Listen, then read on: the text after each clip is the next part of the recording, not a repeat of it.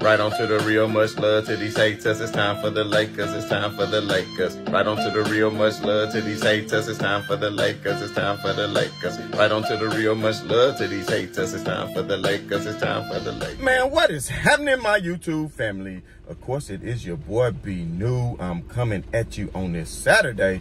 And first and foremost, as always, want to send out positive vibrations and blessings to anybody who could be listening. Now, with all that being said, we do know that the Los Angeles Lakers were in action on yesterday, downtown crypto.com arena, to take on none other than the Utah Jazz, who have surprised a lot of people so far this season, considering the fact that they gave up Donovan Mitchell. But let me tell you something, this Utah Jazz team has proven so far early on throughout the season that they are no joke, they no fluke, and that they are come to play some basketball. And we're going to get into that in just a minute. But, you know, we got some things to talk about in regards to the Los Angeles Lakers. But before I get into that, man, hey, go to FanDuel right now and take 9.5 plus Tennessee against them Georgia Bulldogs, baby, because this Vols for life. And let me tell you something, baby, Tennessee about to do that thing. If you were smart, you might take the straight up and really get the big money. But, you know, I'm just going to tell you straight up like this, you know, I got to go ahead and take Tennessee plus 9.5. To me, it's no way if Tennessee do lose, it's no way.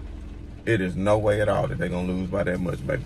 Tennessee has been playing, and I know this basketball, and we're talking about the Lakers, but I just had to take one moment off to let you all know that as a favor to everybody. Go get the money, because Tennessee is not going to lose by plus 9.5. Trust and believe me. So, anyway, I might think it in my head, damn, I shouldn't have said anything to jinx them, man. I might not even publish the video till after the game.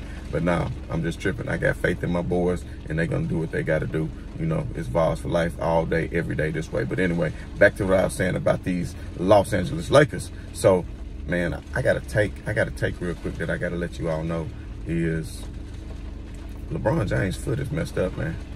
LeBron James' foot, every day he's been listed as probable, whatever, and he has left foot soreness since the first game of the season. I'm not sure when he first injured it or what's going on with it. I don't know if he got some inflammation. I hope he was listening to me right now, and I would tell him to rub some black seed oil into that, and that would cure that.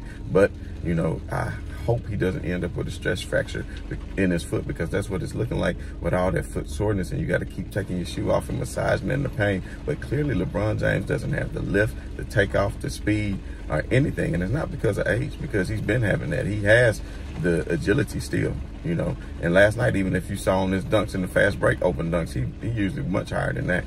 And I'm telling you right now, some finishes at the rim have been very suspect.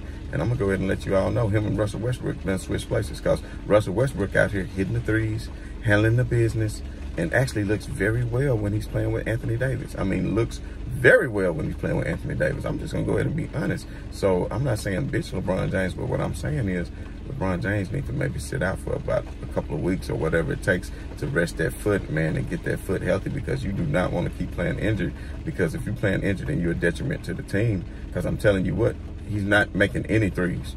And LeBron James, he's not the best three-point shooter, but I'm telling you right now, when you have a sore foot and you're trying to jump and take a jump shot from that distance, and the pressure you have to put onto your foot, I mean, and even when he's driving to the baskets, you can tell he just doesn't have that quick first step, you know, that burst of speed is not there. You know, people saying he's not getting back down on defense. You know, that is the case. You know, he has been having COVID, and I'm not trying to make any excuses for him. But at this point, I just think, you know, Lonnie Walker is playing very well. You know, let these young players get involved, because from what I saw on yesterday, you know, even when the Lakers came back and could have tied the game up, and Austin Reeves, you know, had a turnover that really would have tied the game up, you know, leading down into the fourth quarter. But instead, you know, he ended up turning it over. And I remember LeBron James came back in. He had a couple of turnovers on some bad passes, because you can tell. See, you think the foot doesn't have anything to do with passing, but it does too, especially those long court passes, because you got to push off.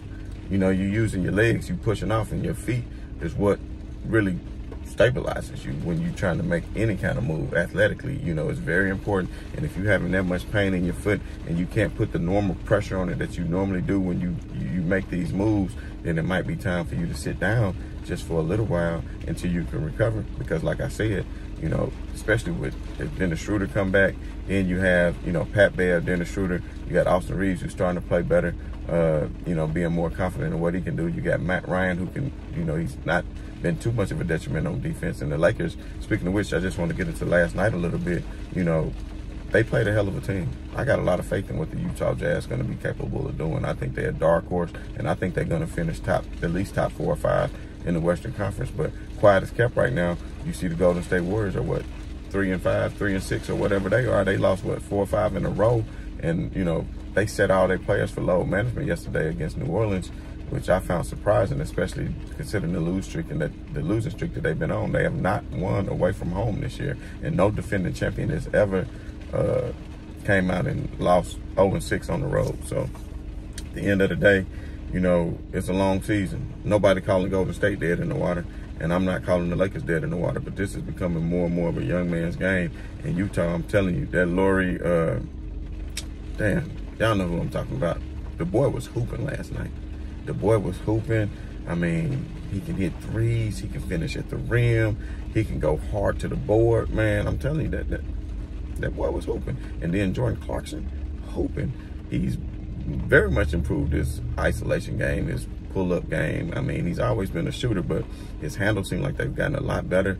And I'm not just saying that off one game. You know, that's just for me, just seeing him develop over the years. He's become a great player. Then Vanderbilt, he's a hooper. Mike Conley, you already know the admiration and respect I have for Mike Conley, having been a long time Memphis Grizzlies fan, and what Mike Conley meant to the Memphis Grizzlies organization, you know, with him and Zebo and Marcus Gasol and Tony Allen and company for years, you know, and I wouldn't be surprised if Mike Conley jersey would be hanging in the Raptors. You know, I know they retired TAs and Zebos, but anyway, back to what I was saying, you know, the Lakers, if they're going to play Utah again on Monday. So I don't know if LeBron James is going to play in this game because of his foot, because that'll be a back-to-back game, because I'm pretty sure he's going to suit up and give it his all to go against Cleveland on, I think, Sunday afternoon. I don't know what's going on with these Sunday afternoon games, but Los Angeles feel like they've been having those a lot. So they're going to play Utah again right after that on Monday. Maybe they can get a film session in after having played them and shore up some things, because at times they were playing good defense, but a lot of those shots, and I think about it, and I just named all the players from Utah, then you got Sexton coming off the bench. Come on. And he money. He money on shots. You don't give him too much separation because the boy is hooping. And then being in the role that he's in, he doesn't have the franchise on his back. He coming in off the bench. You know, speaking of which, Russell Westbrook hitting threes last night, confident in the shot, getting downhill. You know, I started to question, you know, and I know it's LeBron James and he's a franchise player and, you know, who LeBron James is. But if you're not being effective, I'm not saying bench him, but maybe have a talk with him and let him know, look, LeBron, let the other guys, let the younger guys see what they can do and hold it down. You know, we got this stretch coming up against the Kings. Forget maybe Indiana, somebody like that. You know, we play some of these lesser tier teams.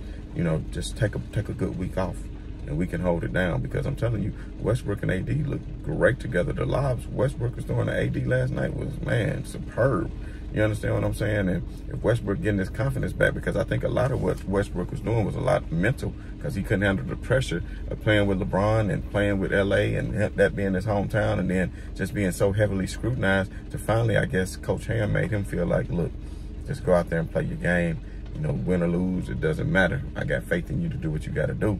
You know, so he's adding some trade value to himself if ultimately they decide to trade him. But if he keep playing the way he is, then I think the Lakers might be smart in keeping him, especially if LeBron James can get healthy. Because I'm telling you right now, if LeBron James was healthy completely and Anthony Davis was healthy completely, which is sad to say, it's this damn early in the season, they already hurt.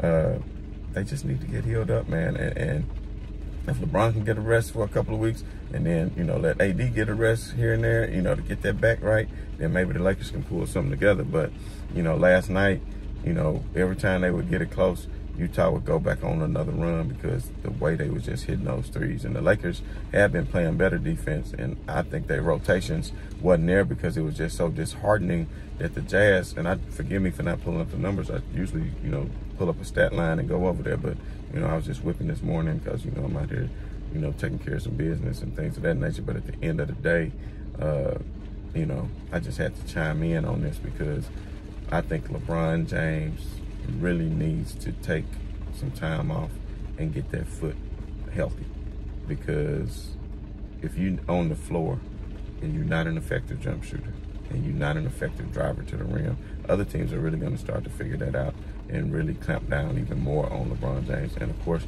he's not getting the calls.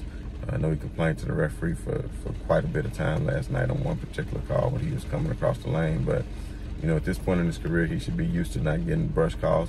But then it's just funny because other teams get those same calls. I mean, Utah got countless and ones, and I'm not complaining because the Lakers, I'm pretty sure, took more free throw attempts than the Jazz yesterday. But another thing I need to point out is that of Anthony Davis, you had 20 in the first half and you finished the game with 22. That's unacceptable. You know, you got to go out and establish yourself and call for that rock on that low block, because there was really nobody last night who could have really defended you. There's no Jokic out there. There's no Joel Embiid out there. You understand what I'm saying? You need to establish yourself. So hopefully LeBron can get his foot ready, man. He said he got confident, and then he turned his ankle too on a move to the basket. So, man, I just don't really know what's going on. But at the end of the day, man, I just think, you know, the best move would be for the Lakers to sit LeBron James just for at least a week or so, or however long it takes for him to get their foot healthy. Because if you're going to be out there and not going to be contributing to the wins, then, you know, it's best to have somebody else in the lineup. And I think the Lakers' young core, the younger players on the team, I actually like this young little squad. I like Lonnie Walker. You know, I think he has the athleticism to finish at the rim. You know, if he can get more confidence in his shot, he shot 5 for 9 from 3 the other night. You know, he wasn't spot on yesterday, but you just got to build the confidence up. I think he's playing a lot better. We haven't seen a whole lot of Kendrick Nunn at all, but with the absence of LeBron James, maybe he can step up and get more minutes. I just think he's too small, you know, and he's too much of a liability on defense right now for the Lakers to sacrifice that. And, you know, I just, you know, with Pat Bev, and the Lakers defense with Pat Bev and Anthony Davis, you have a defender. And then I think you can still have a Russell Westbrook and a Lonnie Walker in that lineup, and maybe even a Matt Ryan, because then you got Russell Westbrook with 2 different shooters to distribute it to. Westbrook can get downhill and make his own shot. Lonnie Walker can get downhill and make his own shot. Then you still got Pat Bev to play the defense. You got Anthony Davis to anchor the defense. Anthony Davis can definitely get his own shot. And then you got Matt Ryan, who can go out and get the threes when you need a 3-ball from Russell Westbrook. I would like to see a lineup like that, and I think they could hold it down to do what they need to do. You know, if Anthony Davis is this player that we say he is, and maybe the Lakers need to take a look at trading him, because if he's not going to be that corner franchise player that can go out there and get you victories night in and night out, then what the hell is he even doing here? So at the end of the day, man, this your boy B New. I'm saying right on to the real, and much love to these haters. I'm out.